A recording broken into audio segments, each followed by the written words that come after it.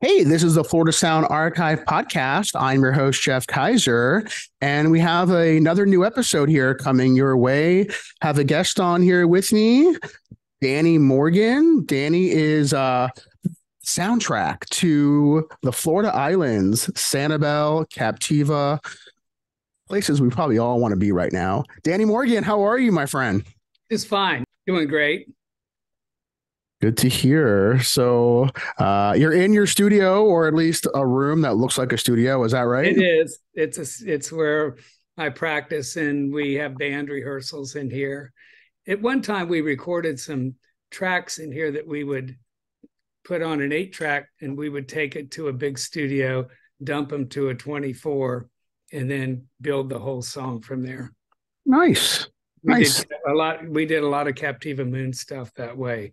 Here in my house on the 8, it was a Tascam 80-8. So that's the same machine that Steve Winwood used for Ark of a Diver. Okay. And it took 3 of us to get it down the stairs and into my van and over to John McLean's house. That's how we did things. Nice. Oh, God. Yeah, and you've been doing this for a long time, right? So, how many we're talking, like 5 decades now? You've been your career's been going? Um, Maybe a hair more than that. I Okay. started in my first band at 10. And then, so it's been many, many years, but it's Wow. a lot of fun. A lot of fun. It has to be if you're doing it that long. Yep, it's great. So 10 at 10 years old, what was your first instrument you picked up? Drums, and I was terrible. It's a great story. My father, I was practicing, and my dad said to my mom, said, "There's two things wrong with this. One, it's really loud, and two, he's terrible." So at 13, my mom bought me a guitar. So that was good. That was good for everybody. I bet. Did you have any early influences growing up that you gravitated to when you were learning how to play the guitar? Um, Buddy Holly. The first song I learned on guitar, oddly enough, was a Ray Charles, What I Say, that little lick that he played on Wurlitzer piano. That was my first lick I ever learned on guitar. And then I think Rave On by Buddy Holly. The Ventures were big, and it was fun to play all those Venture songs. The Ventures played more of like a instrumental surf style, right? Correct. So we would do some, I sang a few songs. Runaway, I think, was the first song I sang as the lead singer of the band, the Del Shannon song. Oh And, yeah, and All I Want to Do Is Dream by the Everly Brothers. good picks. I'm a big fan of Del Shannon's early stuff, so very nice. How did you know you were a good singer? I didn't. I don't know. I still don't know. I throw it out there and let the people decide. But I did have a fabulous high school music director, and he made us sing all this really hard stuff. In high school, I got a chance to sing with the Cincinnati Orchestra, Cincinnati Symphony Music Hall. They needed a couple tenors, and so it was for the May Festival chorus. Robert Shaw was the guest conductor, and I got a chance to sing the whole Handel's Messiah top to bottom with the orchestra, which was one of we talk about the highlights of. Tell me a couple of highlights of your career. That certainly was one. But in the process of learning all that, Robert Knopf was our high school music teacher, and he was also the vocal coach for the Cincinnati Orchestra to get him ready for the May Festival chorus. And he needed a couple tenors, so he grabbed a couple from our high school. It was really fun. At that early age, were you traveling a lot? Were you going outside? Because that's where you originally were from, right? Like you were from Kentucky, but then you lived in Cincinnati, right? Yeah, Cincinnati was not very far across the river, and That's a good question because I did make friends. I worked at a music store called Dodd Music, and it was on Madison Avenue in Covington, Kentucky. And there were some Cincinnati guys who I met who were working there, and they had a whole nother world going on in Cincinnati. So I became friends with these guys in high school. And one guy was named Sandy Nasson. And Nasson wound up getting a record deal distributed by Atlantic Records. It was Herbie Mann signed him to, Herbie's first label was Primitive Man, distributed by Atlantic. And Sandy Nasson was the first guy to be signed to that label. And I met him when I was working at Dodd Music. Jules Jacob owned this store, and it was a jewelry store. And Jules kind of took it over from Uncle Eddie Jacob, and Eddie was like, "What are you guys doing?" But he took in pawn stuff for guitars, and then we kept telling him, "You got to get Fender, you got to get Gibson, you got to get Slingerland drums." And so every week, there'd be less jewelry cases in that store and more music stuff. And pretty soon it turned into Dodd Music, and it was a wildly successful music store. But to get back to the question, yeah, that's how I met a bunch of guys from Cincinnati. Yeah.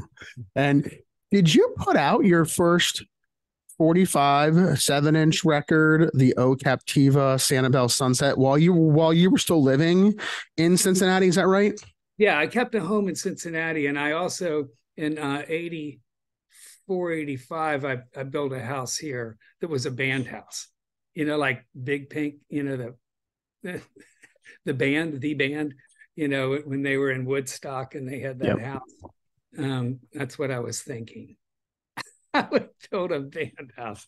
I don't know, what are you going to do? I mean, it must have left a pretty big impression on you when you wrote pretty much a record, even though just 2 songs, about Captiva and Sanibel. So what was it about it that really just resonated with you?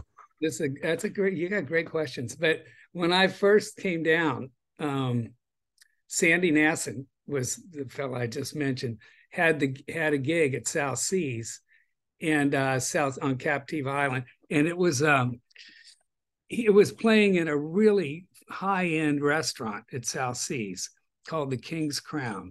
And he and I both worked for Playboy, Playboy, the nightclubs, and he played music and I played music. And when in fact we were playing there at the same time.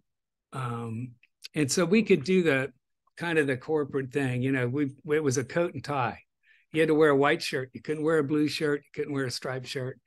It was a blue blazer, white shirt, tie. And it was playing, Somewhere Over the Rainbow and When Sunny Gets Blue and stuff like that. Of course, I was throwing in some folk songs and some Beatles songs. But Nasson had to go cut that thing with Herbie Mann in New York. And he asked me to come down and cover it for a weekend. And I did the Woody Allen on him. I said, "Listen, I don't suntan, I stroke." Like Woody said in Annie Hall when they're in he says, "I don't suntan." And that was true. I was a fair-skinned, light eyes, freckles, red hair. I was a candidate for bad things in the sun. And so anyway, Nasson wants me to come down there. And I drove down from Cincinnati in this beat up van. I had this Chevy van that was just beat to death. And I-75 stopped at Tampa. So it was US 41 all the way down.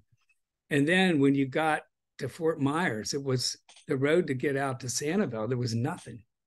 Then you crossed over the causeway, which had a drawbridge at the time, back in those days. And you got over there and there was nothing on Sanibel, hardly any lights. You got out going out to Captiva. I thought it was driving to the end of the world. I thought for sure Nasson and these guys would have a sign stuck in the sand. I get to the end of Captiva. There'd be no South Seas Resort. There'd be the sign that said, "Sucker." And anyway, I got there and you checked in, it had a Quonset hut.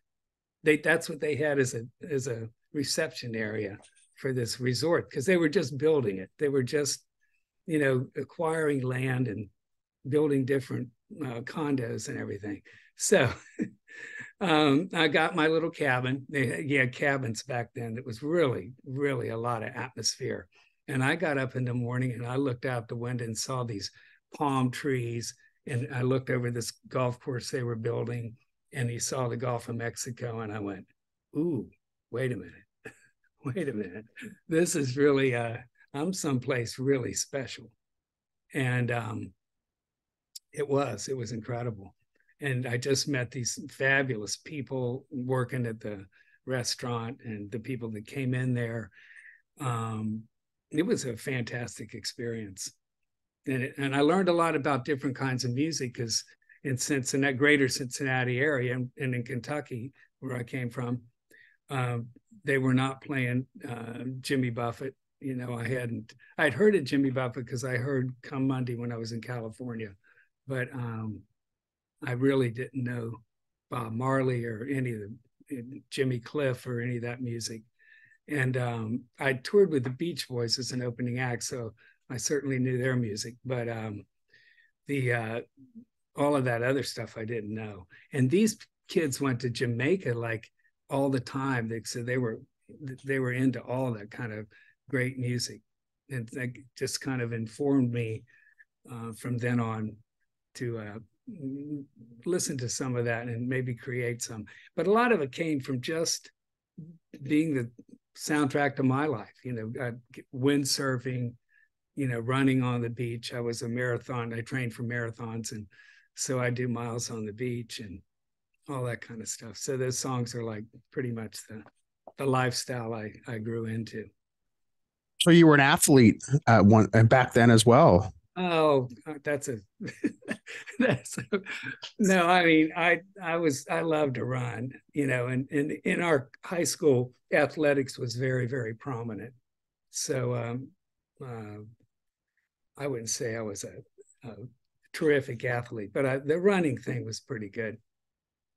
And I like the windsurfing and sailing and all that stuff. Yeah, it takes a lot of strength to do those things for sure. Well, it's fun though, and it's a good balance. All of that stuff's a great balance to being in a bar playing music all the time. If you can keep healthy, you can do that stuff and maybe get to be as old as I am and still do it. How did you know you wanted to make a place like Sanibel, Captiva, just the Florida Islands? How did you know you wanted to make that home and go away from where you were in the Midwest? Go back to Cincinnati in the winter. It's an easy decision. No, it just worked out. And in Colorado, I mean, back in those days in the mid 70s, well, early 70s, I started in Colorado before I ever came to Sanibel. But there were great markets. The ski resorts were great. The resort model was very good for me because you weren't doing a lot of one-nighters. You're going in there for a month at a time, or Colorado, we'd do a couple of weeks in Vail, a couple of weeks at Steamboat. We go out to Durango, come back, we play. Maybe you do one night in Boulder, or 1 or 2 nights in Boulder at Tulagi, or you do a night at a hotel, maybe in Denver or something like that. But basically and they always gave you lodging and food. And in Colorado, I remember working for Vail Associates, we got free skis and boots and lessons and all that stuff. So it was a lot of fun. And then you get to Florida and somebody wants to take you sailing, and then you take a sailing course at South Seas, learn to sail with offshore sailing, a famous sailing school. And you just get to do all that kind of fun stuff. I bet. And play music. Right. What were the crowds like back then?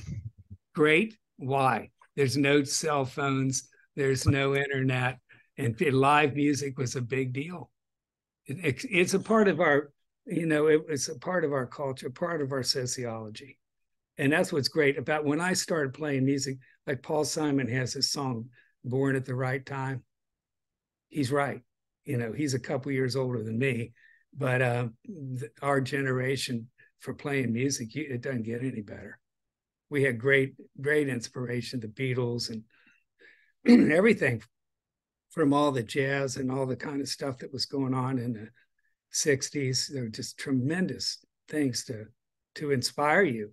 And then when you went out to play, there weren't a bunch of TVs in the places. There were no TVs in the places. And there were stages and lights on the entertainers. And So it became important sociologically in our country.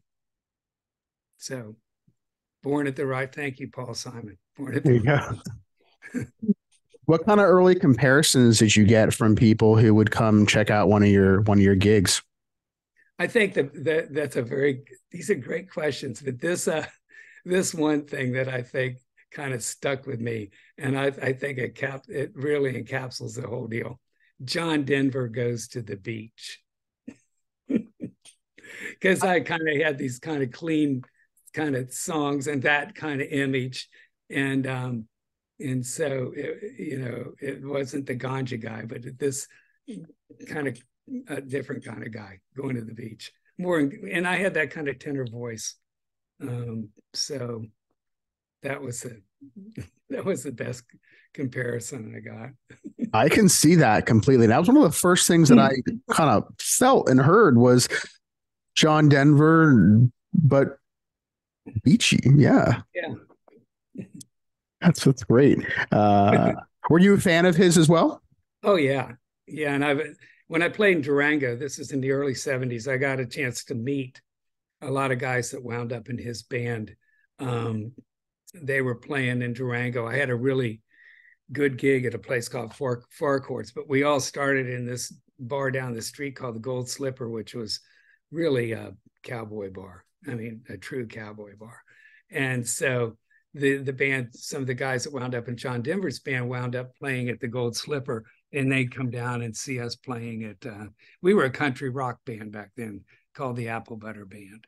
And so they'd come down and we'd hang out. And John Summers and I became real good friends. And he wound up getting in John Denver's band as a banjo, fiddle, and guitar player. And he wrote a song on an early John Denver album. Then he wrote a song called Thank God I'm a Country Boy. And that was on Bringing It All Back Home, I believe is the name of the John Denver album, or Back Home Again, something like that. And Yeah. anyway, so through that, I got a chance to, because then he wound up in the band, and I got a chance to go to John Denver concerts and meet John Denver. And, he was always very nice to me. He's a very, very kind, nice person.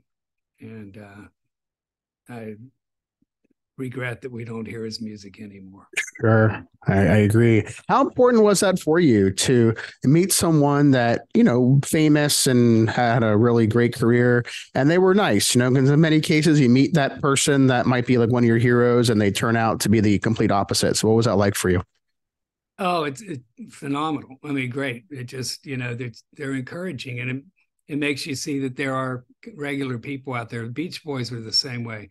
I cannot say enough about how kind and how informative the Beach Boys were to us. Just as helpful as they could possibly be. And boy, did we need help. What period of the Beach Boys career did you get a chance to open up for them? Early 70s. And it was a short-lived thing because Warner Brothers wanted one of their acts that was on their label to do it. But in that time, I certainly learned a lot. And I did get one day where I had a really tremendous bunch of things that just lined up. We were invited to go out there and see the Beach Boys at their studio. If you ever come out this way, and we were doing showcases in California. We did the Troubadour and the Ice House in Pasadena, and tried to get record companies to come see us and see if we could get a deal. And we went out to the Brother Studios. We went out there one day, and it was the first day Brian was back in the studio. And so they were getting ready to record a song, and I was there, and somebody didn't show up. I'll leave the details out, and because there were some things going on. If you see the movie Love and Mercy, John Cusack played Brian. So it's the first day Brian's back, and Al Jardine says, Danny can sing all those parts. So I got a chance to record with Brian all day. which was really good. Wow. Is that up there with one of your highlights? Yeah. Again, I call it that was my definite right place at the right time. And that's the day that they also invited us to go open up.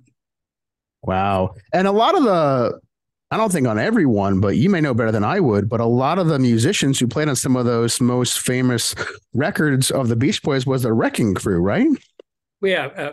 Well, Hal Blaine, which I met him when he worked with John Denver. And I got to know Hal Blaine a little bit. And what a great, again, sweetheart. When I did this one record in Cincinnati, and we wound up getting Larry London to play drums. I was talking with Hal Blaine about flying him in from California to play drums on that record. But they're just sweethearts. There's all those guys. And to sit in with us. I mean, we were playing in Fort Collins, Colorado, and John Denver was playing at the college at Fort Lewis. And and they all come in to see us play. Of course, I think John Summers drug them in, the whole band. And then, Hal Blaine gets up and plays drums, and all those guys are sitting in, and it was just wonderful. And you get to talk to this guy, and they're all nice and all helpful. I can't say enough about the nice people I've met. I bet. Did you have any moments during that early period when you were with some of these musicians and songwriters where you kind of pinched yourself and you were like, wow, I can't believe I'm here? Did you have that moment back then? I think I had that moment now that I can't believe I'm sitting here on Sanibel talking to you, and I've got gigs next week. But I think when you're in the moment, you're just thinking about whatever we're talking about, whatever I'm talking about with them, or what music you're doing. You're fully immersed in that. And for me, it's just mainly listening and trying to pay attention and figure, what can I learn from this? That's the thing. It makes sense. And then, because the same with getting up there on the big stage. I mean, say, are you nervous about that?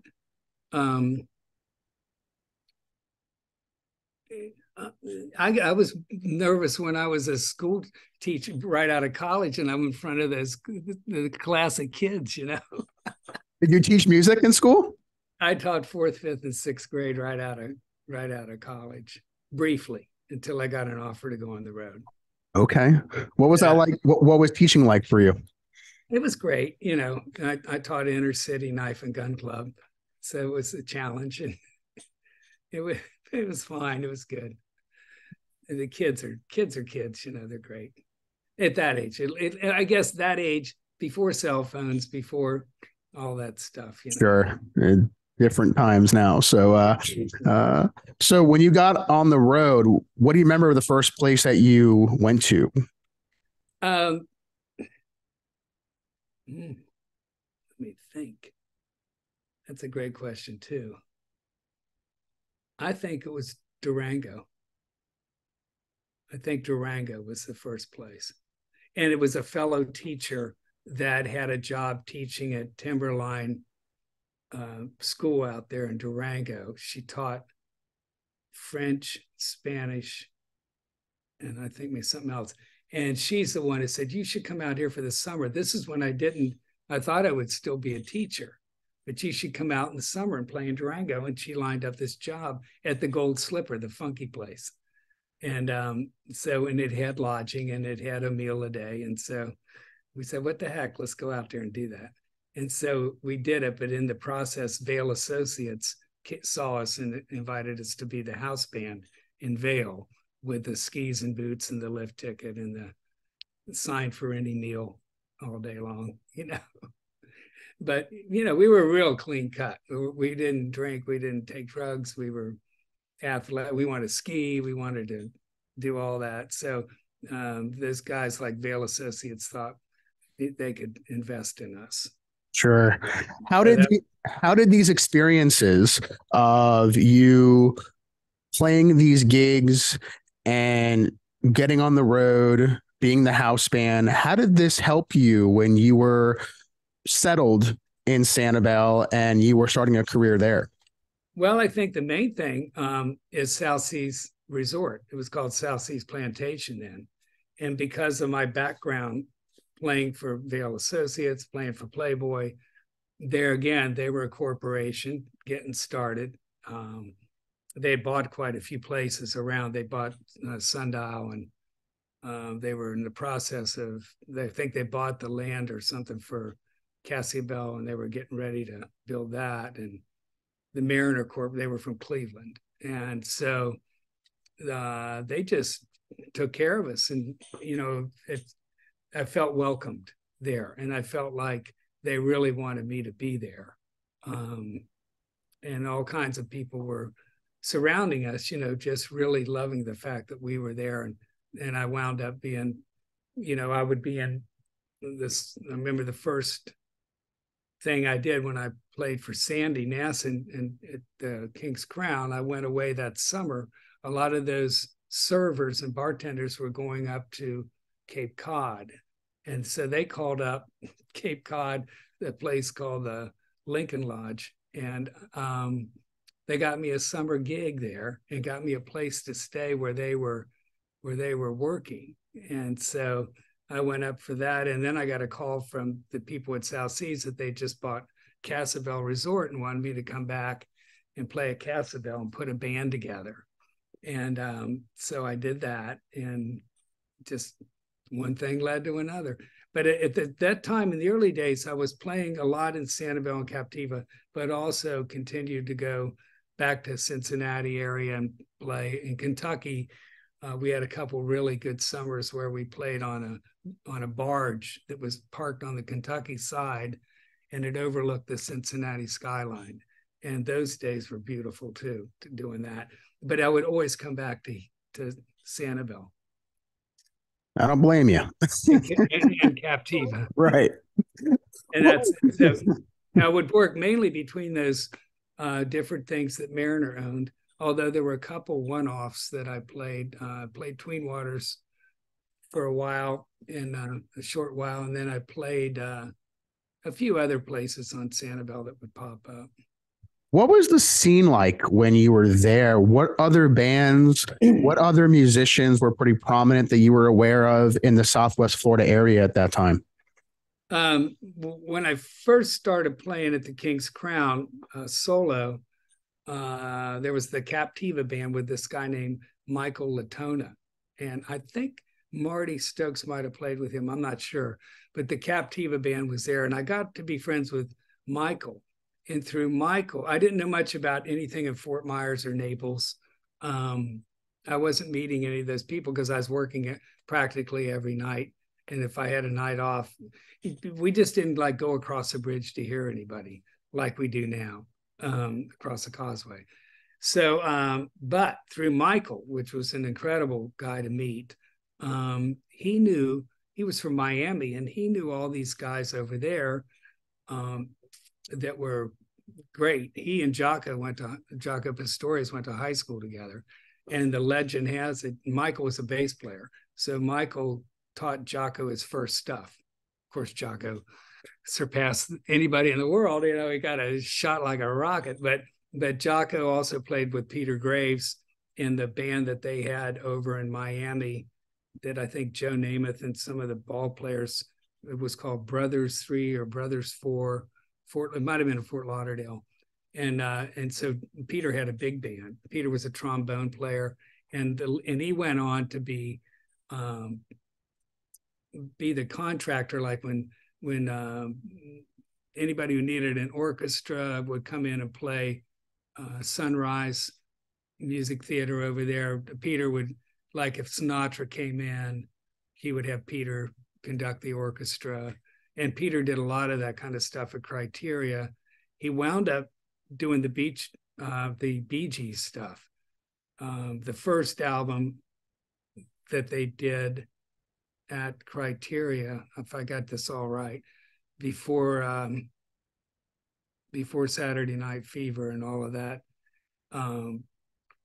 he was involved in that. And then he went on the road with them as their band leader. but I got to meet Peter. And Latona and Peter Graves put together this thing in the early days when I was at Sanibel and Captiva called Jazz on the Green. And it started in a back room at South Seas. And Lindbergh Hall was like a meeting room. And they did the first jazz concert with the big band. And then Peter would bring in different people, jazz people that he knew to be the feature. Michael Franks was there one year, Bobby Caldwell, all of these fabulous people that, and Jocko. And so I got to meet all those people and got to know that scene, and then wound up getting a chance to record a Criteria with Peter and that orchestra, all of those guys, not Jocko. We had a meeting with Jocko, with Stan Hertzman, my manager, and Peter and I and Jocko at a pizza place in Fort Lauderdale on US 1. I'll never forget it. Jocko was great. And so we're sitting there and we're talking about us doing this recording. And I don't know if we gave Jocko a tape or what, but he came to the meeting and we were looking at the dates. He says, I have to go out to Los Angeles. I'm going to do a Joni Mitchell album. And so it turned out to be Hajira, which is, in my humble estimation, maybe the best Jocko bass work ever. I liked it better than Weather Report and all of that. I just thought that stuff he did with Joni was just so melodically mesmerizing, just off the charts beautiful. So anyway, but and then Jocko sat in with us at when we were the house band at Chadwick's at South Seas. He played only, we couldn't get him to play bass. He wanted to play I have a 12 string. I have this is great. This is a 1961 Mosrite 12 string. So Jocko loved this guitar, and he just wanted to play this guitar. Crazy. That is crazy. Wow. And he wanted to play drums. I think one song out of when he sat in with us, we got him to play bass. But it's great stuff. Yeah, that is really those stories and those experiences are just amazing to hear. And there's been a lot of stories of Jocko on the podcast from various guests. So that could be my personal favorite so far. Yeah, he was a character. And boy, Peter with that bit. He and Peter and all those guys were friends. They grew up, they knew each other. And it was just great to be around that kind of and see how they play together. Man, I mean, Michael Brecker came in and played with that orchestra and all these different people.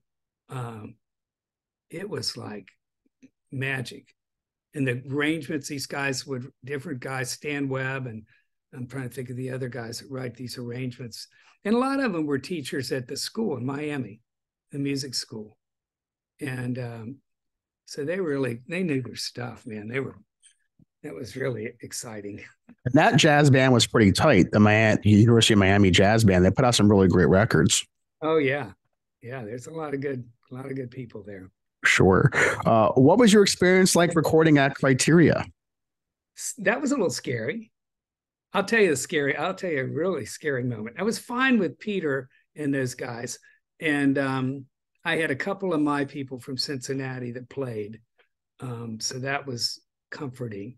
I brought the bass player, Cliff Mayhew, and Brenda Woodrum was her maiden name. Brenda Woodrum Foles came down, and she sang on other stuff for me. And then when I was in Cincinnati and I needed to get, a great girl singer who could really figure out, female singer who could, Brenda was great. And man, her voice was so beautiful on that stuff. And it's nice to have two people from home, and then Hertzman was with me. So, and he and I were great friends. And so so we're in the midst of all these great people. The first night we recorded a Criteria, we were going into the studio, and Cat Stevens, I bought time at night. We bought time at night because you could get it starting at midnight. You could get good things. But I had Alex Sadkin engineering, who wound up being a big producer for Island Records and all that. But these are the guys that were around. You know how everybody comes up from somewhere. And so we're waiting to go in the studio, and I've got these guys out there, you know, and Hertzman says, you know, we're going to pay for these guys to sit in this lobby, because Cat Stevens was in there and he wouldn't get out of the studio. He's eating watermelon and listening to a playback, and we're going, Jesus, Cat, get out of there. We need to get in. I got these guys in the lobby, and we got to get him in there. That was the funniest thing. And, you know, I don't know how late we were getting in there, but yeah, you want to do your 3 hours or whatever, these guys. So you're sending them home at least at 3 o'clock in the morning or 3:30. I can't remember when that ended, but God. Can you imagine going back to that now? Oh man. And I'll tell you the other thing that really, so that wasn't scary. So the scary thing was I'm in there singing, you know, and one day, you know, this was before we went into the big room, and he had the full orchestra, French horns and everything for a couple of these songs. But I think it's the day before that, I went in to sing my parts over they do a scratch track, and then you go in and do a real vocal track. And so I'm in there in the booth, in the room, and I look up in the control room through the glass, and Peter's in there, Hertzman's in there, and all of a sudden, one BG comes in, another BG comes in, and I'm going, oh, Jesus, you know, come on. I'm having a rough enough time being in the presence of all this stuff and all of you guys. And then they're there, some of the greatest singers watching you sing. It's like, oh, God, help me. So, yeah, that was a nervous moment. That's for sure. Did you ever have any conversations with anybody that was very famous at a studio like that, where maybe somebody just said something to you that has stayed with you all these years? Just, you know, those guys were, you know, busy doing Spirits Having Flown, the next album after. That's what they were recording. So they were busy. They just came in, you know, who's next door, you know. So that was one of those. You know, I think just the people that, you know, like the Beach Boys, you know, just those guys, when I worked with them, and we'd be eating breakfast at Sambo's. You know what they would tell me? They'd tell me, you don't want to do this. You know, you don't want a record deal. I know you think you want a record deal, but trust me, you don't want a record deal. And then they break down all what the money was, you know, and where it all goes. And then they said, unless you've written Help Me Rhonda, which to date, no offense, I don't think we hear a Help Me Rhonda in your catalog. You know, unless you got those kind of songs, that's where their money came from, publishing, because it cost so much to be out on the road. It was, you know, very, very expensive. And they paid us well. They said, here's what we paid you. Here's what we paid the crew. Here's what the trucks cost. Here's our manager gets this much. Our agent gets this much. Our publicity company gets a percentage. So the five of us that are partners in the Beach Boys have this much left. So, you know, it's not exactly what you think it is. Right. It's a machine. Well, it's you know, it's what needs to be done to get the job done. I selfishly need to ask you, because I'm a big fan of his more than any other Beach Boy, Dennis Wilson. Did you ever meet him? Yeah, I had breakfast with him. He was a nice guy, very nice guy. That's about it, you know, and then we'd see him. He let Mickey use some of his drum stuff, which was great. We couldn't bring our stuff. We were in Colorado when we were in California and we got the invitation, we had to go back to Colorado and get some stuff and rent an airplane and all that to get to the gigs on the East Coast. So that was scary, renting a Cessna airplane. I called this friend of mine, Jim Wallaber, who was a flight instructor at it wasn't Fort Lewis College. I had the wrong college. It was Colorado State in Colorado, in north of Denver. So Wallaber, I said, can you get off? We got this opportunity to tour the Beach Boys, but I got to get to Bangor, Maine was the first date. And we're in LA. Says, meet me in Cortez, Colorado. And he rented a Cessna 6-seater overwing plane and met us there. And it was a grass landing strip, right? Grass. So, and we only had room for 2, you know how Fender guitars are in the rectangle cases. So we had, for the bass, we had the bass and my Telecaster. And Mickey in the back, we had to weigh everything. We couldn't bring any cymbals. We could take the shells of Mickey's drums and a couple other things. And I called Carl Wilson. He was so nice. I said, may we borrow? Can we plug into your Fender amp? And can we use your Wurlitzer electric piano? And can Mickey use some of Dennis's drum stuff? And they said, absolutely. And they were there again. Who does that anymore? You know, a couple kids from Kentucky that didn't, you know, that were just raw. I mean, we were just, you know, naive kids, but they were so kind. That's wonderful to hear. So that's the limited conversations I had with Dennis, like just a couple. More with Al Jardine and more with Al, pretty much.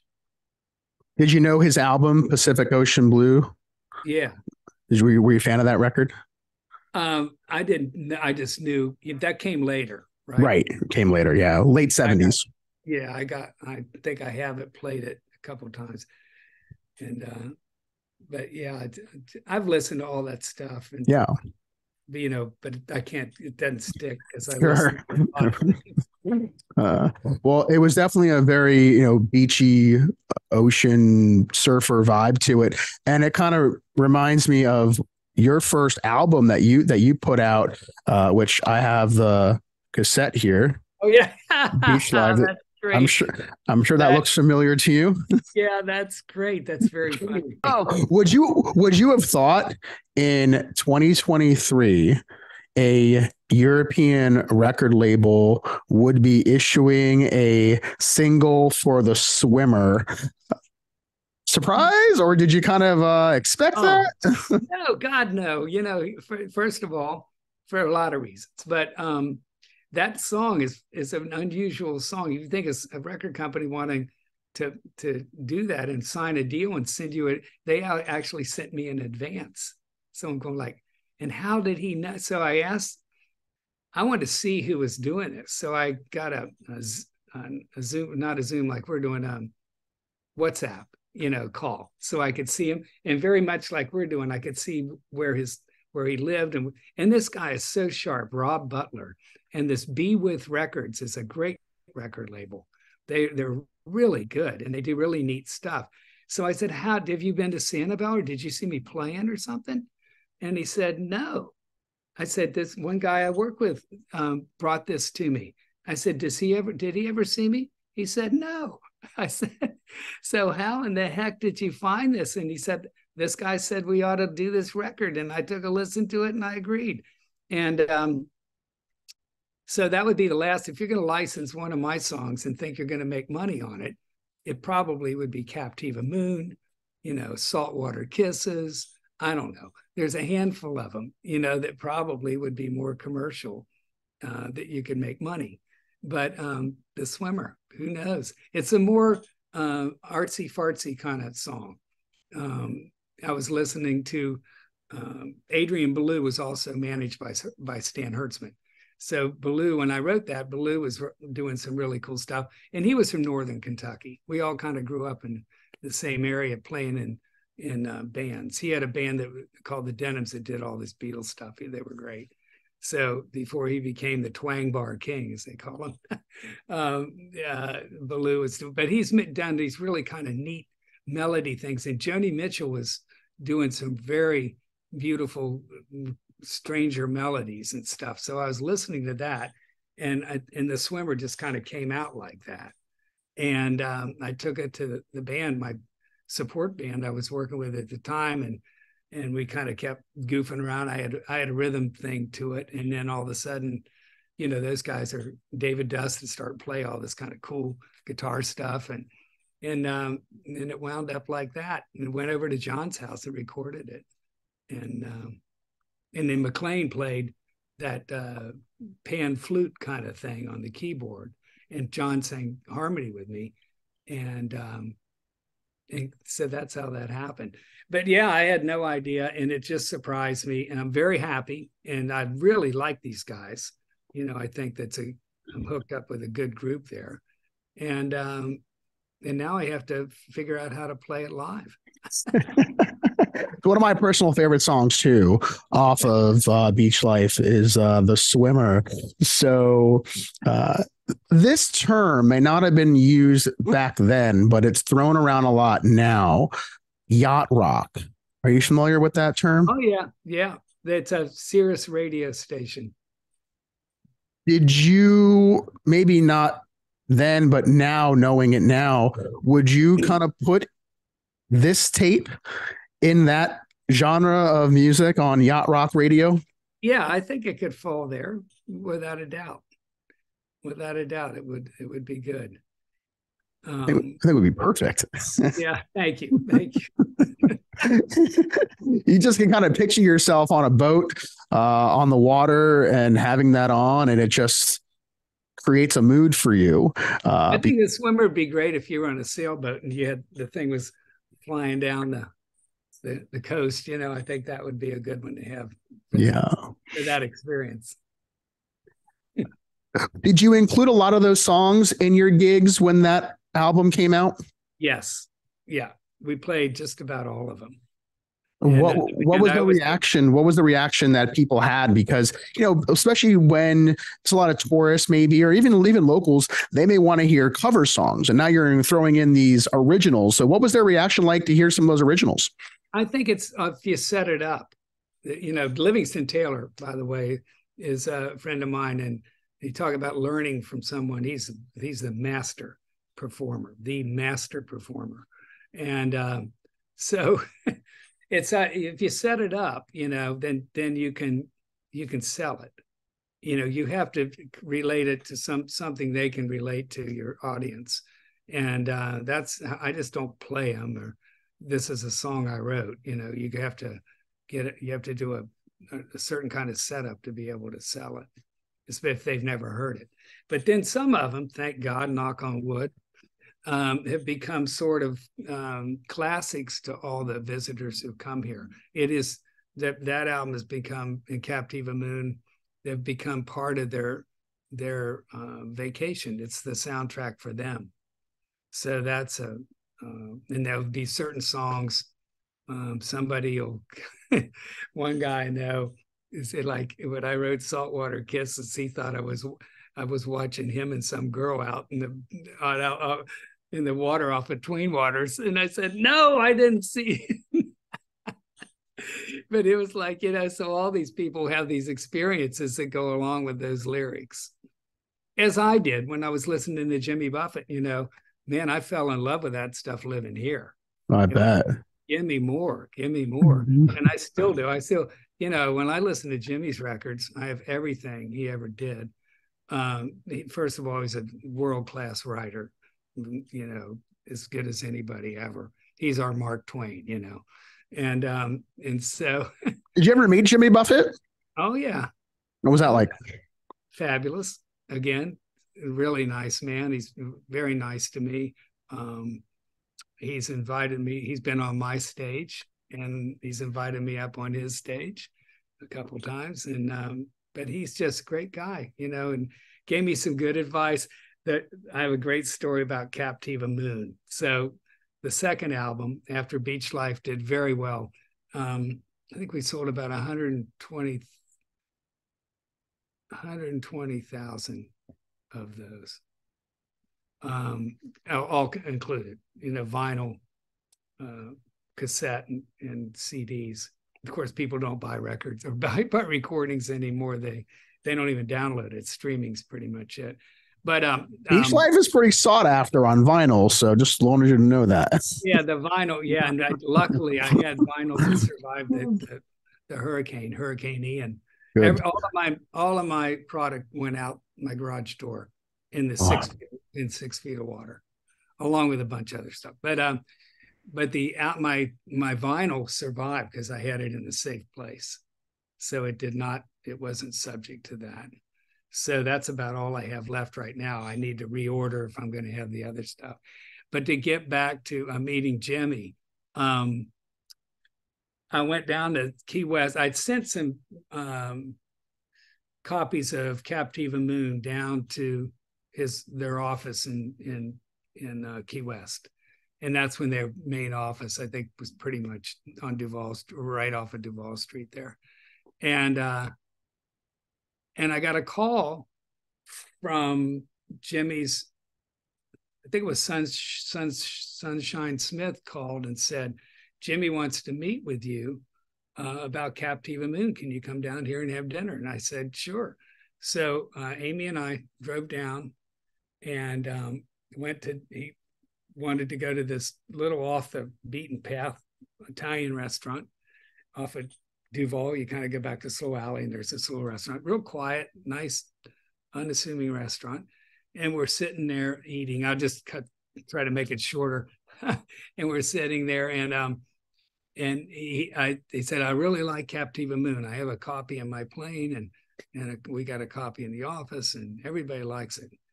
But he leans over to me and he says, you're too old.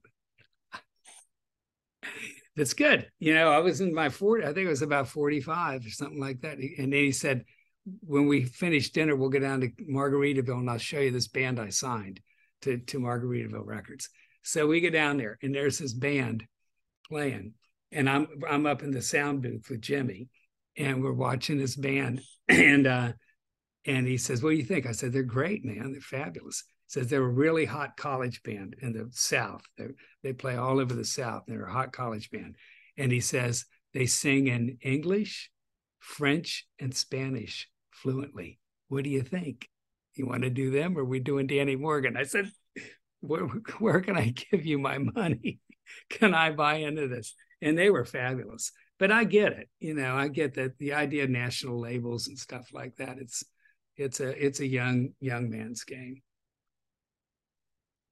Did you like having that control over your career in that way? Because a lot of stuff that you did was self-produced and self-released, right?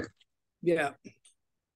Yeah. I mean, but when I worked with Peter, when it was kind of nice to have somebody with that kind of brain deciding how your song should be, so I'm always open to whatever, if you get good people. Well, what Rob Butler did at Be With Records, he wanted to do a B-side that was like a dance groove. So the guy, I think one of the guys who liked The Swimmer to begin with, did a remix where they put stuff on top of The Swimmer, the original recording, with this sort of incredible dance groove thing. And then he had these seagulls like doing all this wild stuff in there, which was really unusual. And more sound of the surf. I didn't have any surf sound, I don't think, on my record. You didn't know. And so he had all this surf stuff going on. So that becomes a whole nother market that I don't know anything about. Nothing. And so for all I know, that thing's going to go out there and become something. And so there's another, and that's good. I mean, that's good creativity. Right. But you had to lay down the foundation for it, and you absolutely did. Thinking about your catalog and all the songs that you have written over the years, what's the one deep cut in your catalog that you wish more people would hear? Oh, hmm. Golly, I don't know. That's a good question. Uh, Tarpon Bay is nice, which is it's not a commercial song per se, but it's one on this album, which Oh, is yeah. called "It's Always Summer." Right. And so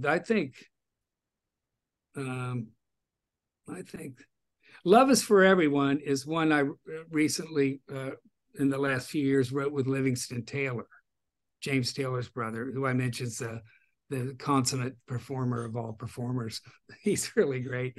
And but that's one that I think has some legs. There's a video of that as well. There It's is on YouTube. Yeah. and we're real proud of that. It's that's good. I think that works pretty good. And getting a chance to work with Livingston Taylor, and what was that experience like? Getting a chance to get to know him as well.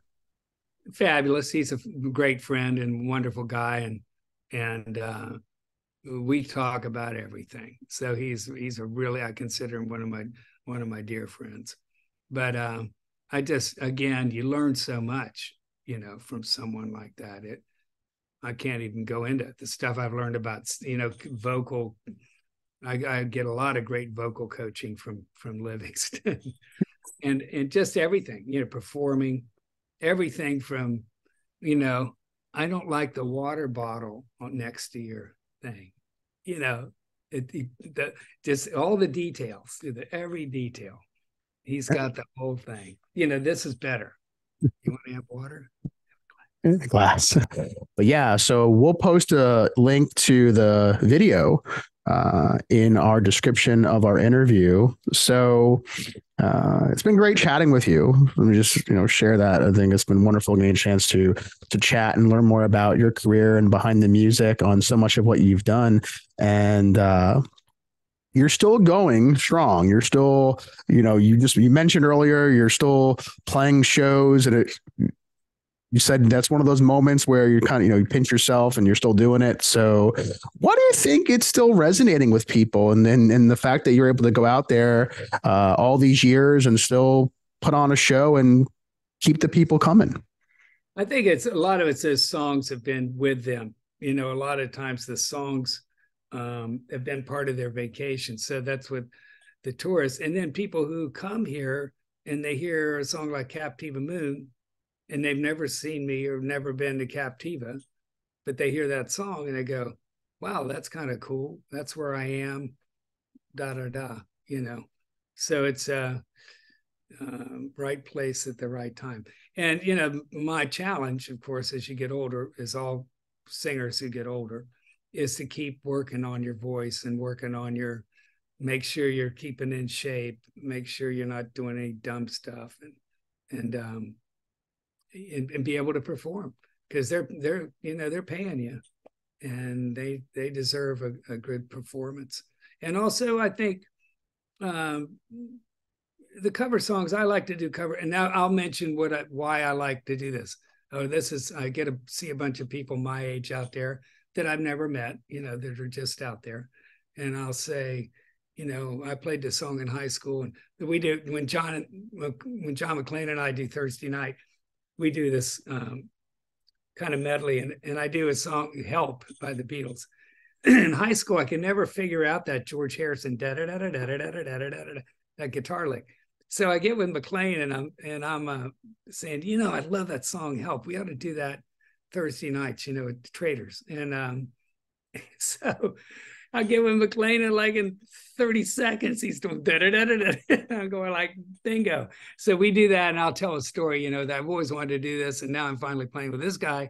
Here we go, "Help" by the Beatles, bingo. And then you'll see, and a lot of young people like the Beatles. You talk about, you'll see these kids that are like teenagers or their early 20s, and they're Beatle freaks. They love it.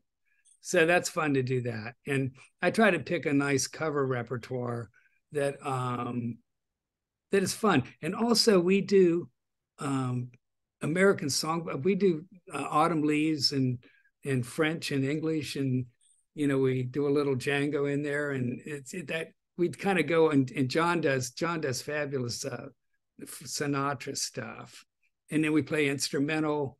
We do a Les Paul song. We open up with How High the Moon, and that kind of thing. That's interesting. We try to be interesting and not real predictable. Well, that's good, as I'm sure there are people who may come out to see you perform regularly. And what's been the, one of your favorite personal moments that you can share, that maybe someone came up to you after a gig, or even maybe before a gig, and shared something with you that was about your music and how it meant, how it made them feel? I think being asked to play at somebody's dying bed was a pretty interesting thing. Sanibel Sunset meant so much to this guy that his kids had me come over and do that in the hospital. Those kind of things are pretty strong. So yeah, the guy lived on the water, and he managed a hotel motel in Sanibel, and was a big part of that scene, and his kids became a big part of that scene as well. And I was very honored, and that's happened a few times. So, oh wow. And the weddings, of course, play this song at our wedding, and when you walk down the aisle, I want to hear this one, so those are always great moments. What's your most requested song at a wedding?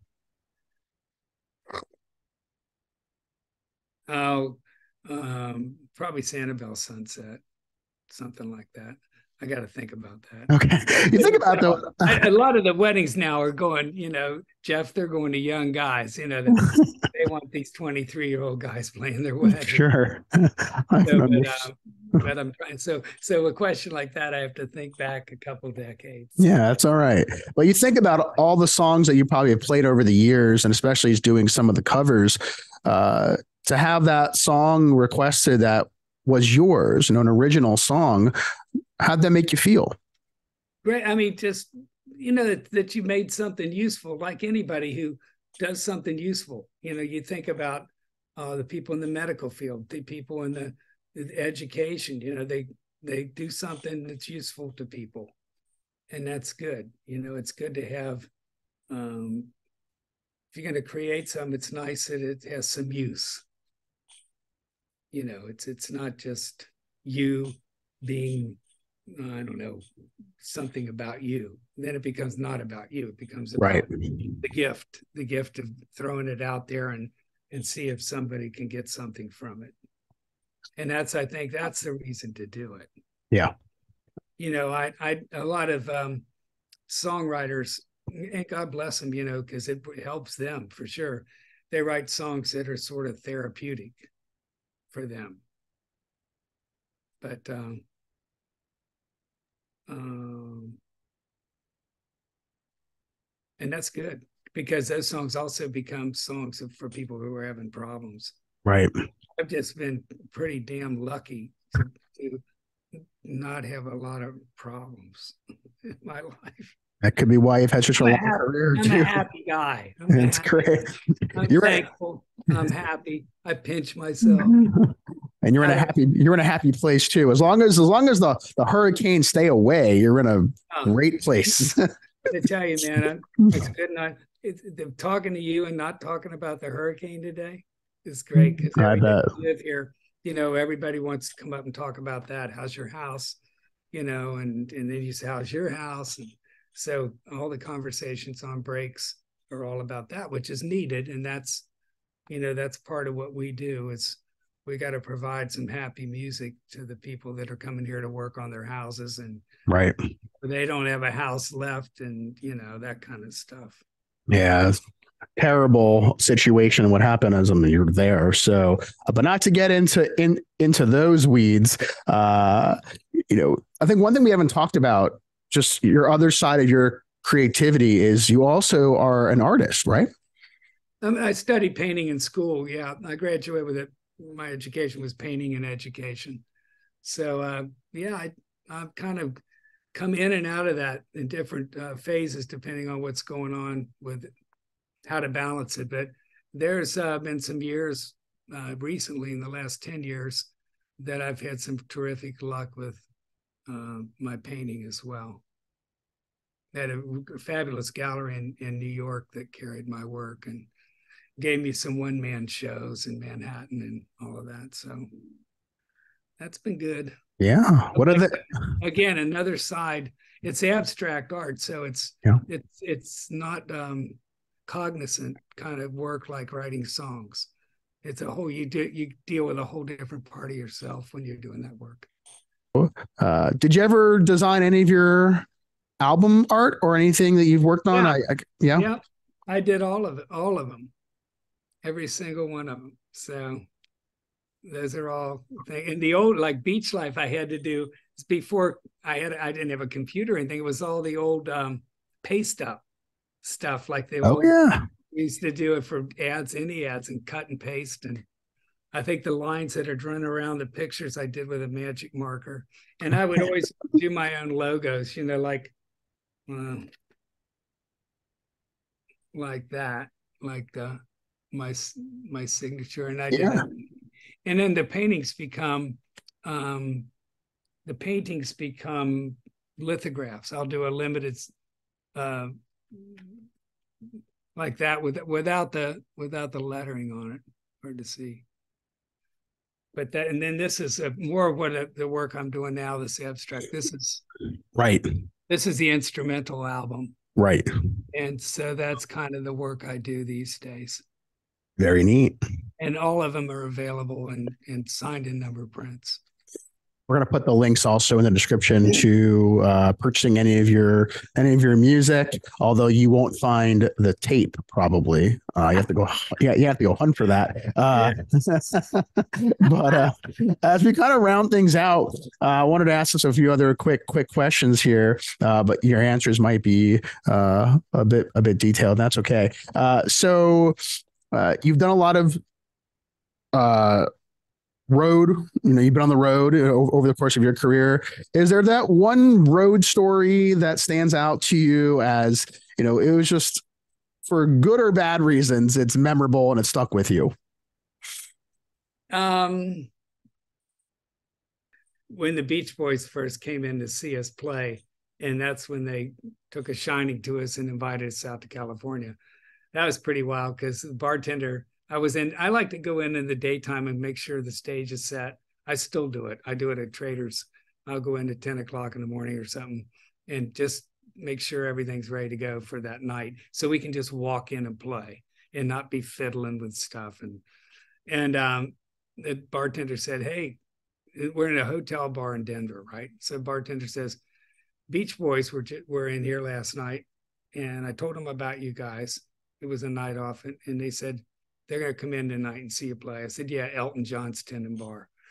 And so, so they, I get up to play. Again, that was another thing that made me a little nervous because they're playing. I'm thinking that this lady, this nice, wonderful bartender was just jagging me. She's jagging me, and how could they be coming in this hotel bar to see us play? So anyway, we're there playing, and from here to the wall, they line up and they're leaning against, I never will forget, it was a curved wall and it was carpeted. And they were leaning against that wall. And I'm going like, oh God, I was so scared. But then they wound up sitting in and, I had Carl Wilson playing that 12 string. A lot of people want to play that 12 string. Sounds like it.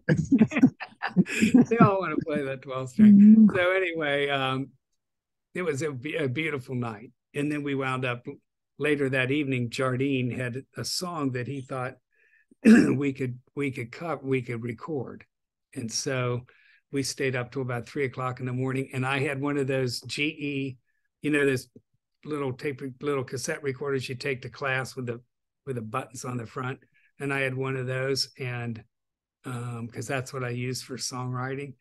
And we stayed up, and there was a spinet piano up in the mezzanine of this hotel, and Jardine and I and the bass player sat there and did this. He would play it for us and wanted us to learn it.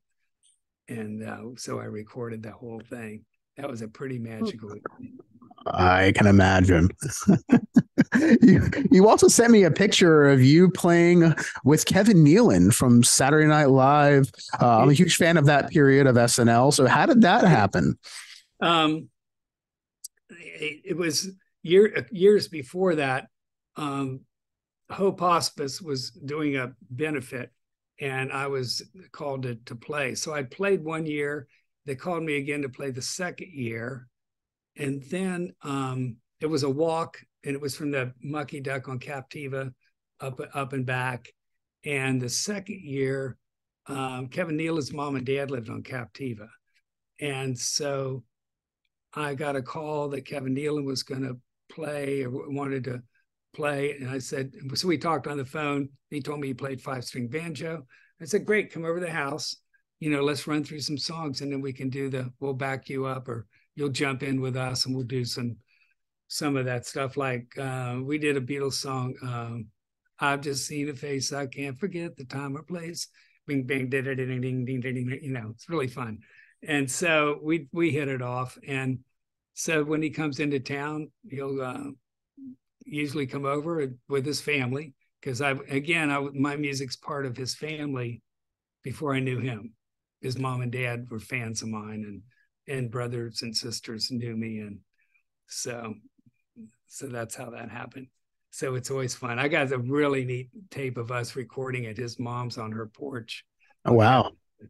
I mean, when we were not recording, we were practicing, we were learning songs, and she decided she'd do a phone film of it. We're looking, it's like Saturday morning. She's got coffee out there for us. We're looking pretty funky, But he's great. He's great. He's a wonderful man. Again, nicest guy on the planet. Very kind, very thoughtful. That's great. Great to hear. Great to hear that too, because I'm a fan of his. So it's nice to know he's a nice person. Oh yeah, yeah, it's great. Good deal. Out of all the places that you've played, not just in Sanibel in that area, but just in, anywhere in Florida in general, do you have a favorite place that you've played in Florida? A favorite venue, club, lounge? Yeah, I mean, the South Seas, the Chadwick's thing was unbelievable, because I had a budget for a band, a full band, and I did the stage. It was just perfect. I put up all these backlights. I did all the design. I put up palm trees. I had birds.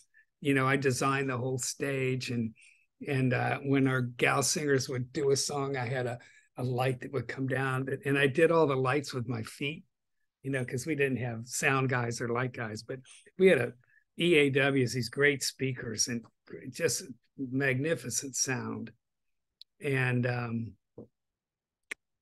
it sounded great. It sounded great to us. We could hear, when it was before any of the in-ear monitors and stuff, we had floor monitors, but it was a perfect room and sounded good in there, and people danced, and families came, and the kids could dance on the floor, and just all of this stuff. It was like the best situation that I can remember. I can't imagine. And it way better than being on a big stage and being in the big time. Way, way, way better. It's so intimate, and you could just hear everything, and the music we did. We had all the bands, because a lot of my players would come and go depending on how their lives were going. But the bands were always great. The guys that played in my band and girls were absolutely spectacular.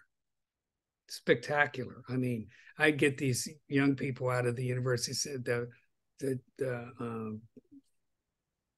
conservatory, Cincinnati Conservatory, and boy, they were just smart, great kid. And they'd like all the drum things. I would just hum things, and they'd be writing it out. They'd write out all. I have a whole book of the drum parts from my records.